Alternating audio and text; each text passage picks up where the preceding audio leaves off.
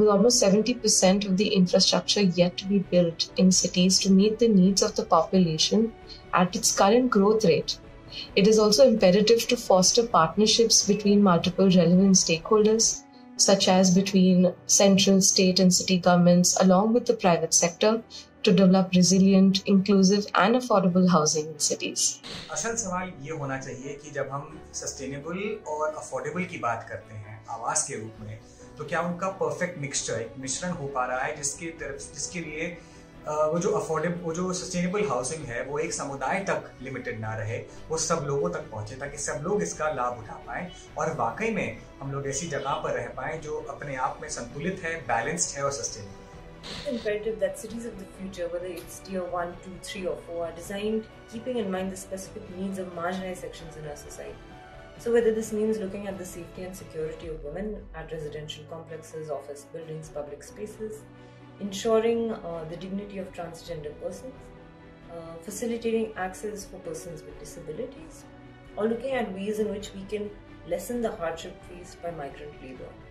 This can only be done when all such stakeholders are involved right from the design stage and when they are ensured seats at the decision-making table. When we speak about sustainable and affordable housing, what I see around, what I observe is that there is so much focus on building houses for everyone. There's so much focus on putting bricks together, but is there focus on building lives together? This whole thing of community living, shared spaces, is there focus on that? That's something that I really want to see change in how we design homes for people around us.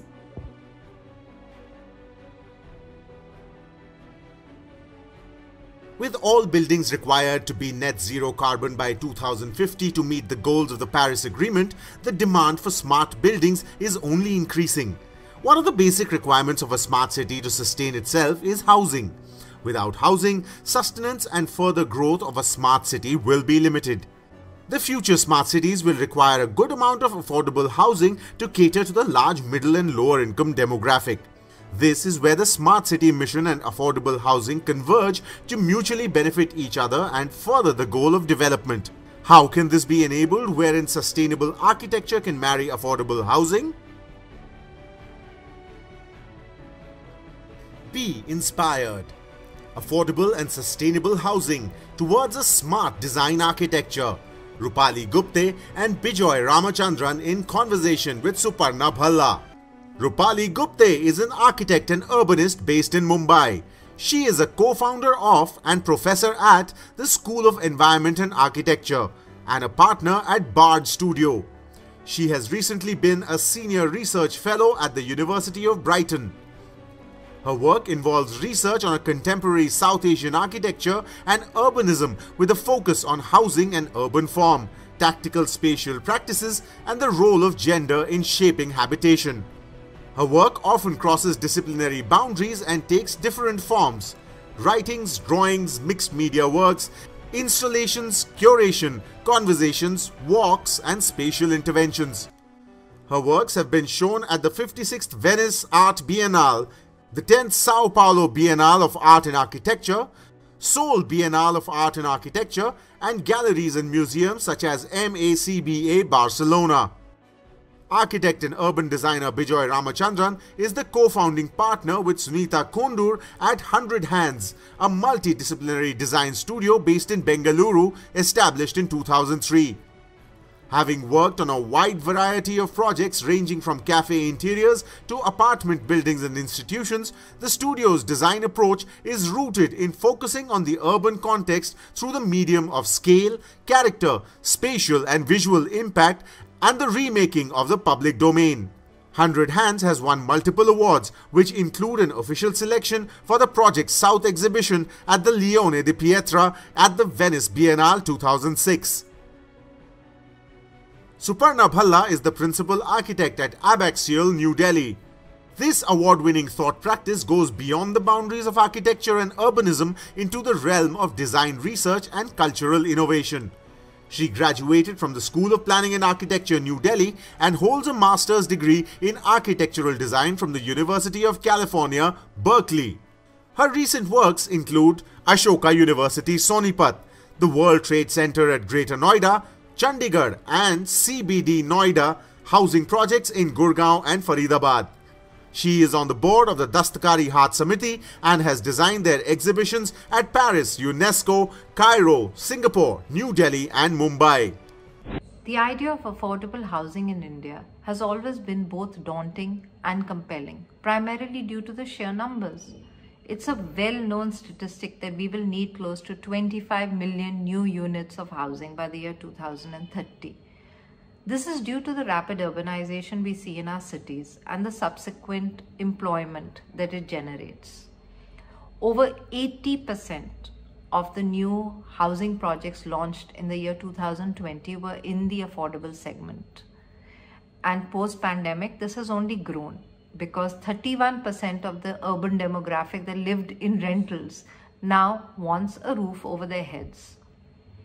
In the design industry, it's a well-known fact that the crucible of design for housing, especially in the recent years, has always been the outcome driven by policy, economics, land laws, bylaws, basically all statistics. So what happens to the human element? To scale, art, culture, basically the proponents of living that make for society and community. The purpose of this discussion is to direct design's attention back to its roots, that moved away from reducing a home to a shelter. On how do we integrate or reintroduce the key ingredients that make for livability, connecting the inhabitant to the habitat, whether it's environmental or urban. Making spaces, not just for life, but for life that is actually worth living. Housing in India, just like the rest of the world, has traditionally stemmed from socialist ideals. Ironically, in all recent offerings of housing that we see in India, in the last few years, we see a paucity of the human element, of anything that has to do with the social. It's not enough to build boxes and meet standards and bylaws, just enough to put lodge people, inside these little units. Housing has to fulfill the ideal of life. Alvar Aalto, in his famous, thesis on housing and design, wrote about the idea of play in humanizing spaces. The idea was that play must integrate into itself, into design, in function, in elements. In housing and in the affordable housing segment, we see all this has been put aside. We've just, put it aside in the name of economics. But that need not happen. I mean, today, the affordable segment in our country extends itself to slums and what is called the unauthorized settlements that we see in our cities, growing, everywhere, in our chawls, in our bastis. So as architects, I would like to ask you that in your experience, do you think this human element is vital? And how can the affordable segment of housing actually reintroduce these connections that can be enhanced by design?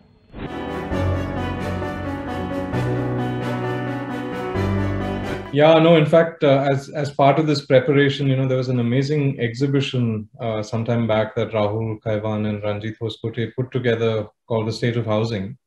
And that, of course, pointed exactly in the direction that you sort of, introduced this session with. The idea that, these incredible numbers, I mean, they said it was 20 million in 2022. That was the ambition. They've got around 150,000 built now, but they will meet 2022 housing for all, the grand scheme that's currently the sort of buzzword. But how do you, I mean, this led me then to Korea's wonderful essay from the 80s, I think, called Disaggregating the Numbers. And it's basically the challenge when you look at a number like that, 20 million houses, that the first reaction when you have this kind of a number in front of you is to try and bring that down to scale, to try and get one unit designed and then do that 20 million times. This is this is the way you could do it. And Korea talks about, he gives an example of food. And he said, if you thought about food like that, where you had to feed, I don't know, in Bangalore, maybe 8 million people, would you think of it like that, that you have to prepare one meal and then spread it out across have maybe 4 central kitchens and then make food for, 8 million people. And you don't think like that. I mean, it's disaggregated. There are many agencies involved in handling, food, apart from, of course, the restaurants and various kitchens and things like that. So housing also, I mean, when you think of it in a way that is disaggregating, that is, it isn't looking at the 20 million number, but it is looking a lot more specifically at smaller communities. And in fact, before the 1960s, before, the big state housing agencies or HUDCO even in 1970, there are a lot of the housing examples that we look at, as examples, Belapur or, even the Gujarat fertilizer housing that Doshi did, etc. These were built by smaller agencies for smaller groups of people, taking in particular conditions into account and designing for very particular situations. And that's been lost in this conversation about the 20 million homes, that we have forgotten exactly what you started with. We've forgotten that these are homes for particular kinds of communities in particular places, and with a certain kind of agency, of these communities. And so how do you break this down so that they're comprehensible, they're smaller, and the agencies that are working on these are located sort of close to the ground and working with these communities? It's a mind-numbing sort of problem, but Korea's charge was basically to try and disaggregate, to look at it in smaller pieces rather than at these grand scales, which then lead to kind of faceless and homogeneous sort of solutions. So actually, some of our own studies, and again, speaking of the sheer numbers, some of our own studies have shown that, and speaking from Maharashtra, we've had a pretty robust regime of housing policies, in the last 30 years. In spite of that, the gap between the demand and the supply of housing is absurd. Just to kind of put a perspective on that, it will take, with the present, at the current rate that we are providing housing, it will take 100 years to close that gap. Okay, so that's the absurdity of the numbers that we have. On the other hand, some of our own studies, very close field-based studies, in Mumbai have shown that some of this housing that we speak about that comes from various delivery mechanisms. They come from self-built housing, they come from small contractor kind of built housing, and some of them are actually much more creative than the new developments that come from standardized ways of living. And what we've been advocating then is to kind of look at the idea of repair and retrofit. What does it mean that to repair and retrofit some of these spaces to make them habitable, livable? And then there are ways in which, and there are a series of examples actually, which, often don't get quoted and known. So for example, there was this very interesting study where we saw that there was, the lower level municipal government, staff actually got into one of the self-built settlements and managed to build a kind of infrastructure where they had, toilets kind of laid in such a way that people had individual toilets. And slowly people upgraded their homes and they were actually nice spaces to live in, So I think there have to be many more ways in which you start engaging. And I think architects have not dealt with this idea of repair and retrofit enough, because there is a huge creative space in kind of really looking at what people have also been doing for themselves and, taking that to another level. And so that's something that we've been advocating. How do you increase the transactional capacities of spaces in creative ways? So I think there's a lot to be said about, to really kind of look at what people have been doing, but take that to another level. So I think that's where we come from. No, I think you use the word transactional, which is something that you've been advocating for a long time. That the idea of settling, it's something that you've always pushed, and you've said, look, there's a process in which people come and they settle and they occupy space, and then they change space and they transform space. And in each of these transformations, you imagine a kind of transaction that happens, a negotiation, if you may, if one may. So like we have large sections in our cities like slums and, unauthorized, as they say, housing or whatever you want to call it. Sometimes it is called urban village. in Delhi settings. We have something called Lal Dora in land, which doesn't, where normal MCD laws and bylaws don't apply.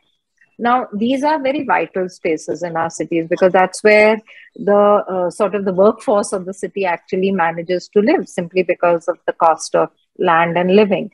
So, do you, in these spaces, would you say that it is far better than to imagine them as non-existent and they should not be existing? Rather than that, would you say, like, can we look at them as something where your transactional spaces can actually evolve if we are actually given the width and room to do that? I mean, do you think that that's a possibility?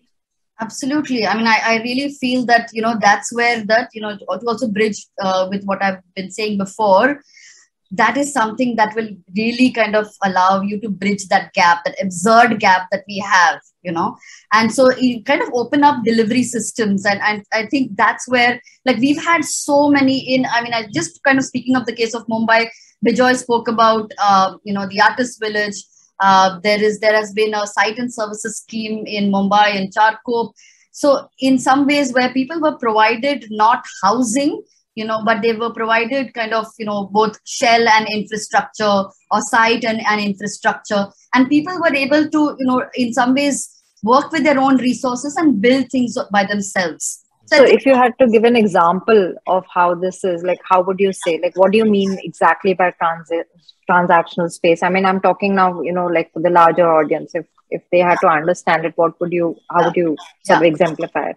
Yeah, so I'll give you an example of, say, a chawl in Mumbai. Okay, that what happens with it is, there is, I don't have slides now here in front of me, but I think it'll be just easier to kind of describe it. Okay, so for example, a chawl building if you understand that it's basically, it's a housing type that came out of, there were two kind of historical timelines in Mumbai from where it came up. One was a kind of trading typology. Another one came from industrial labor. And basically this is a tenement which has basically two rooms, one after the other. One is generally a kitchen space, one is more a multi-purpose space. But what is interesting is the configuration. So you have a long corridor along which these tenements are strung along, and often there are shared toilets. But what we found is interesting is that often the tenement itself is a porous tenement, so you can actually participate with the neighbors in the front, at the back. Often there are bridges that connect these settlements, so you find a lot of people spending a lot of time outdoors, where the bridges in some ways become the living room of the place. And what that does is that in some ways it increases what we call transactions, in terms of, and transactions are defined as many things. They're kinship relationships, they're forms of security because one is watching out for another. Sometimes they're also money, because in some ways these are, at the lower levels where you're able to interact with the city and also exchange goods across. So an urban form provides these transactional capacities. Okay. So and there was a very interesting example where we saw this old family, this old gentleman and his wife were living in this room. This old gentleman was bedridden, but they were able to live in that place because the house was a porous entity. They would have, people kind of walking in and out of their house, waving it out to them. And in the absence of social security, something that we have in our country, it's the urban form that stands for it. And that's what we mean by transactional capacity. And what happens in something which is redeveloped from here, and this is a case that you see in Mumbai often, an old housing typology like that will be redeveloped and invariably turns into these towers. Okay. Now, when it turns into the towers, generally you will have these tenements, older tenants living on the lower floors, and the above floors become subsidy housing, which is, sold in the open market by developers. That's how it subsidizes the bottom. But though there is no eviction, you have people are provided housing, and sometimes it's called free housing. So you feel like you're doing a favor to people, but invariably life gets disrupted. So when a tower happens like this, up to 7 stories, you'll have parking, so completely disrupts the walkability of that neighborhood. You have people living in these towers with absolutely no kind of transactions with your neighbors. You're now locked into your homes. So nobody's really watching out for each other. And of course, the longer run, your maintenance charges will increase so much that it becomes unaffordable, right? So you will sell out and go. So there is a soft eviction that happens in that case. So that's what we mean, that if you think of urban form, and we're not saying, keep things as it is, things may dilapidate, the chawl may not kind of exist, but how do architects learn from this kind of spatiality and try and design for this, increasing the transactional capacity rather than reducing it? Okay, that's yeah, so like that's really correct, because in fact that's the whole point. Now, we have so many examples from the rest of the world. I mean, like there's a design of the Shakuji apartments which was done by the Sana architects, where they actually connected vertically and horizontally in Tokyo. So the vertical does work, and they managed to connect it with the adjacent structures and then create community spaces. So we have the Bajak Ingalls group that designed the mountain that actually has gardens, in front of the building. So the whole building has become a landscape rather than just seeing it as various homes. So like this, there are several examples. Bijoy, if I had to ask you, do you think these possibilities exist in this country? And if so, how would we do it? How would we build the new sort of, I won't say new, but the future idiom of housing in India? How do you imagine it?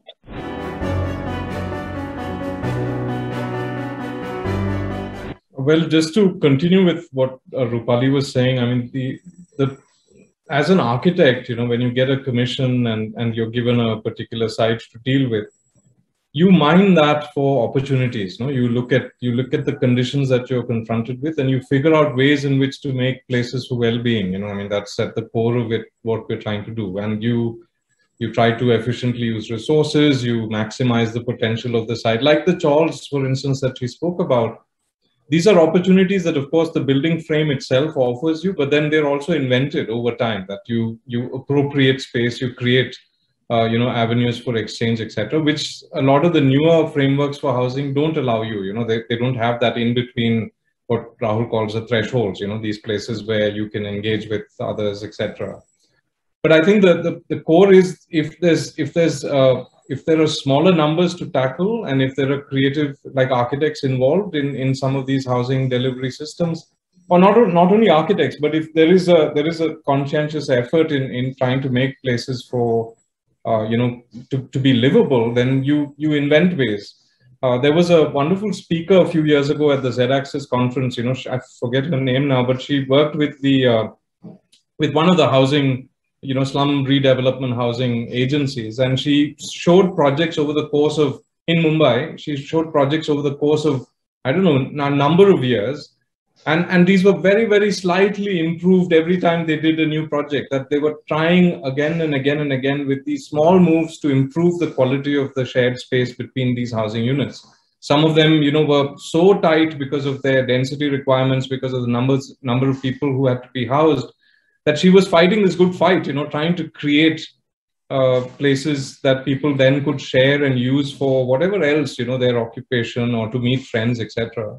So some of this, of course, is tough to do, but one has to sort of get in there and try and fix these conditions. But I'm saying that it's also a creative response that, when you look at the large number, you're kind of overwhelmed with it. Examples that come to mind, of course, you've already named Sana, but, like Aravena's project, this is something that, is similar to what Rupali spoke about, that you give half a house, that you make sure that they're in a place where they're close to their livelihoods. And so the land is really expensive, because that's usually the excuse, that you shunt them out far away. There's no access to infrastructure, no access for transport to get to places of work. So try and get them so that they're close to where they can work, they can find work. And that means sometimes that the property is very expensive. But then you don't build the whole house for them. At least that's the Chilean model, right? You build half a project, you build maybe half the house, and you provide site, services. And then the rest of it, they figure out ways to do it over time, that when they get the money, then they pack up and close up and then inhabit, the bigger house. So it's kind of incremental, but self-built. And that's a good model. I mean, Doshi did it years ago with Aranya, where he made a, kit of parts, sites and services, a mix of different kinds of house types. So real community, you know, not a ghetto, for instance, you know, a place where So there basically, you're saying that, okay, there's no sort of, okay, let's go and design this new kind of housing and, like, you know, make this sort of new vocabulary and, you know, get it all fixed. You're saying, no, it has to be slow. The transformation has to be incremental. It has to be seen over time, and it has to be weighed. Is that the new way actually that we need to do things? Because effectively, that's a new way. We haven't done that yet. Our whole in fact, I would say that's the old way. That's the old, you know, old way, and the new way is the sort of the old way. Yeah. Yeah. And the new way is this kind of, you know, let's fix everything with one solution and let's try and, you know, do it en masse for everybody. And that has its pitfalls. I mean, we've seen that abroad and in India. Yeah, I mean, actually, it is a problem, this whole speed of building. I mean, everybody is, you know, worried. And this whole approach that we erase, I mean, Corbusier did it, right? I mean, it was his way. You just say, okay, let's erase and begin all new, and we be disconnected with anything that we were there. So now we are saying, no, we should connect.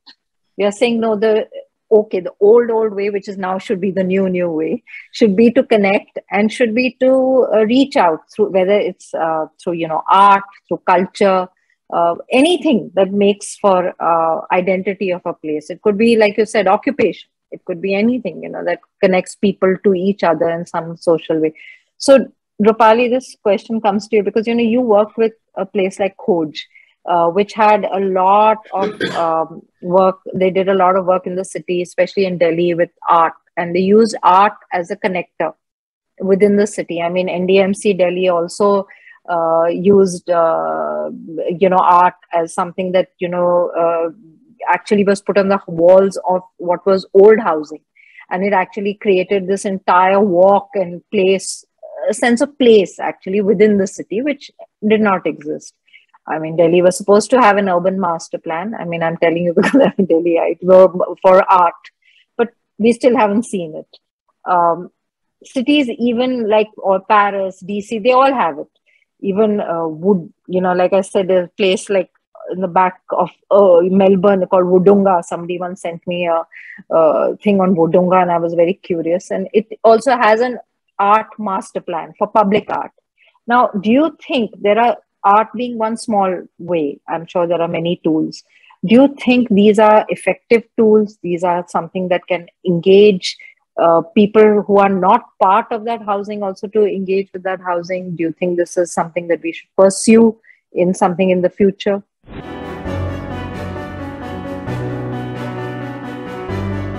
So yeah, I mean, art is very, very important to our lives, and I mean, for our own practice, one foot is always an art. But I would sort of caution that often art gets seen as painting spaces, you know. So you would see somebody go into a neighborhood and paint it and say, you know, this is artistic. And I think there's a little bit more to it than that, you know. And so in some ways, I think I would answer it in two ways. One is to kind of, you know, in the last conversation that you had, we talked about speed, but I think one of the banes is also the standardization. You know, we kind of, when in providing new housing, you land up standardizing. And when you standardize, you're also standardizing lives, you know. And what is interesting, and that's why it's important for a design process to also have 1 year on the field, you know, that you start seeing that people actually live very interesting, creative lives. How do you bring that into an artistic way of thinking of life and living?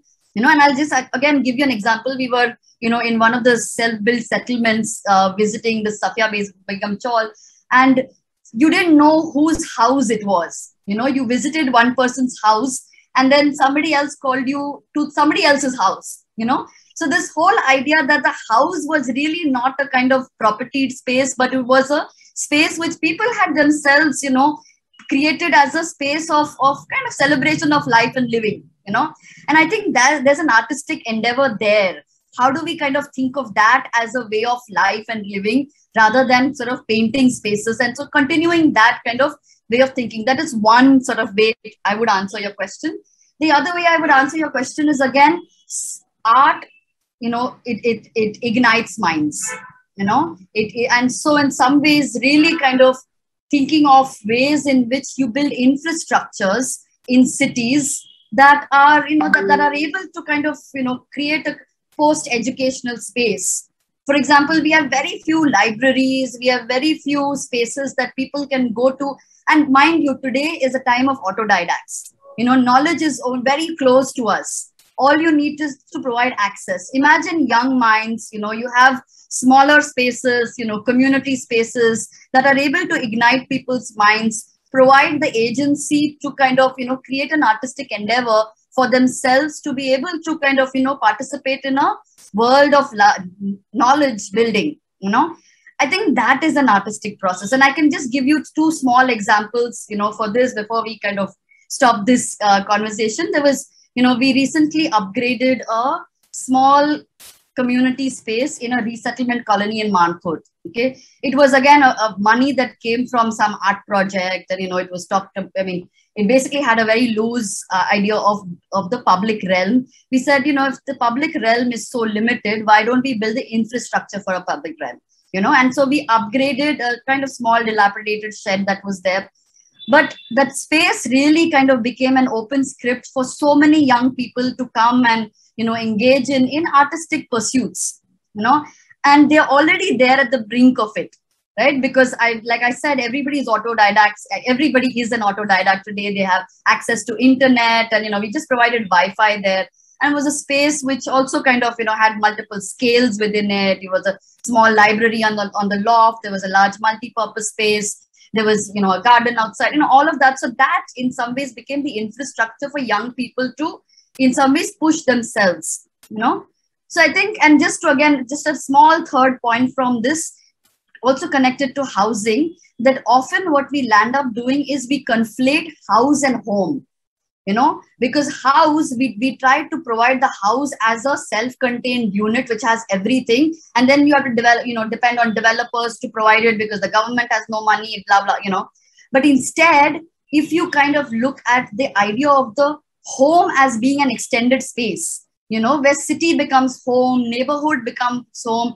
So you may have a very small space inside your house, but you have access to all this infrastructure, which you kind of build your lives with outside the home. And that's where a lot of, the government can intervene, a lot of other people can intervene to extend the idea of house, to the idea of home. So I think that's where the artistic pursuits lie, because that's a structural way of thinking of art rather than a, painted logic of thinking of art. So, yeah. What Rupali said at the end, I just wanted to augment that. I mean, the challenge with housing right now is the idea that you think of it only in terms of the units, the 30 square meter unit, this magic unit, which if you sort it out, and so there is, Roorkee is doing research into that unit type, or, there's IIT doing a unit type.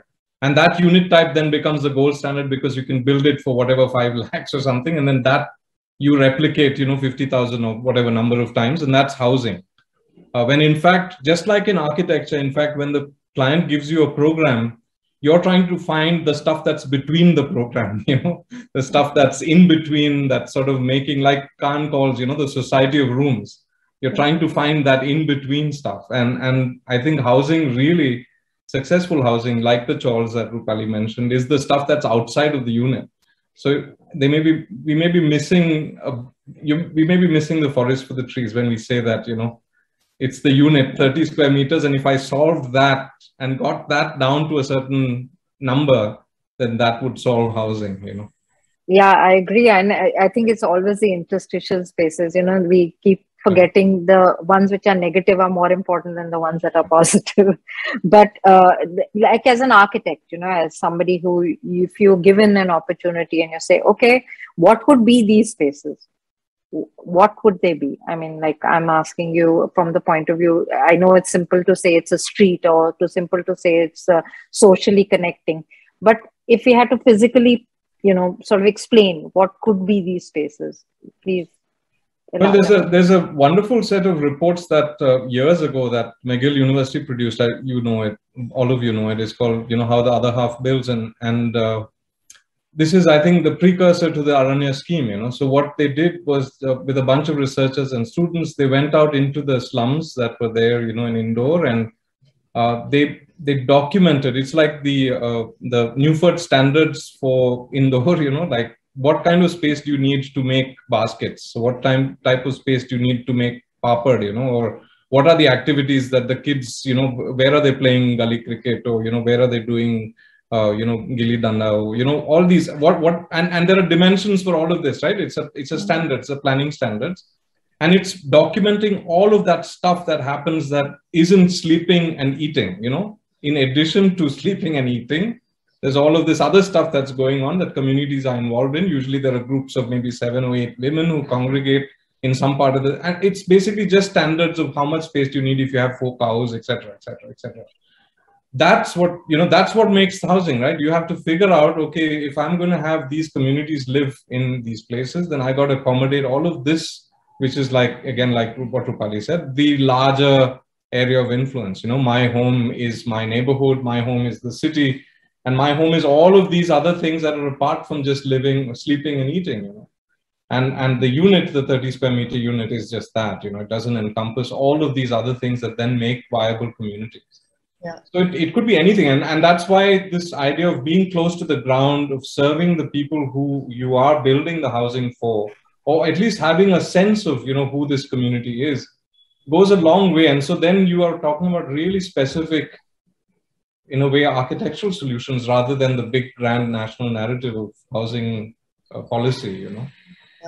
So you're saying basically the ground view and not the drone view, just always well, it has to be a bit of both. I'm just saying that right now it comes at a great cost. This national policy, housing for all, PMAY, etc. It comes at this great cost where you've completely negated the value of what is specific and important right on the ground, for these. But can these values be put in, like even post?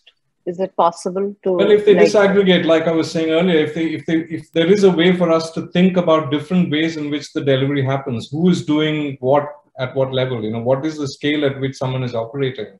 It isn't 25 million, you're talking about much more, which is why I think the 1960s, all of these, housing schemes that were done for state agencies, particularly like the Gujarat fertilizer housing or whatever, Doshi did a whole bunch of them, Convinde Rai have a whole bunch of them.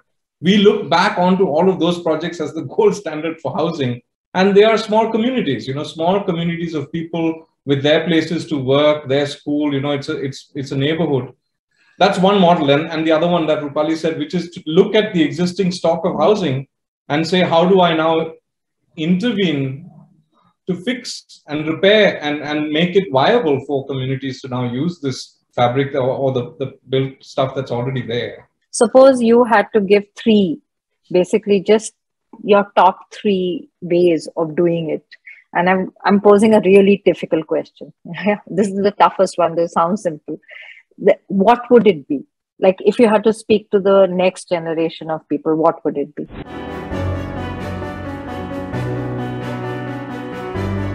So if I can say the things that I would really sort of focus on is, one, a field-based education. So not only from learning from precedents, but kind of learning, like you said, with a ear to the field. So really a kind of an embedded field-based education. Second is really kind of a spatial and artistic thinking, that comes from ways of starting to think of typologies, ways of life and living embedded in the configurations of space. Yeah. And the third one is closely working with communities. So, you kind of start then thinking of what is it that you kind of work with communities and not for them or sort of also against them in many ways. So yeah, those are my 3: field-based education, spatial and artistic thinking, and closely working with communities. Bijoy, she's stolen some of yours, so now you have to think. Well, I have very little to add to that. I was going to say variety, identity, and participation. So variety is actually linking back to a knowledge of history and of precedent. And I think oftentimes, as an architect, you think that your primary job is speculating, but in fact, it isn't speculating. It isn't invention, it's discovery. So you're trying to understand what exists and maybe use that to then speculate. So I think variety comes as a result of this knowledge of precedent. The second is identity, and I think as an architectural education or as students of architecture and as a practitioner, the notion of culture or the study of culture, the idea of what makes culture, this real sociological sort of, grounded, sociologically grounded education, I think, is also missing. That we're somehow only talking about precedents in a vacuum. We look at, these case studies and we don't know what made these examples the way they are. And so culture and this notion of identity, and to recognize, what the tropes are, and there's so much of literature to help us. And the third, I think, to take exactly what Rupali said, is the notion of participation. That somehow, again, in architecture schools, we are taught somehow that we will then make the napkin sketch and this would be the great, wonderful project that is sublime and everything good. And unfortunately, the moment you step into private practice, you understand that even as an architect, without all of these social concerns, that even doing a silly house or a small project, that you have to depend on others to come to something that is meaningful and important. That the sublime comes through participation with others, and in housing more so than anything else, you have to be willing to get in there in the trenches and sort of figure this out with others. So yeah, these would be the three things. And just to quickly sum it up, you're saying go local, yeah, keep your head down and work hard at it. It will be slow, right? Don't do anything with this impetuousness that we all try to do. Like you said, no napkin drawings. And like Rupali put it very closely, observe and think before you start to build. I mean, they may sound like these things are very common and easy to do, but we all know that this is the difficult part. It's difficult to restrain, difficult to hold back, difficult to listen. I mean, at least I think that's the biggest problem in housing. Housing is not difficult to do. It's actually difficult to just do right for people.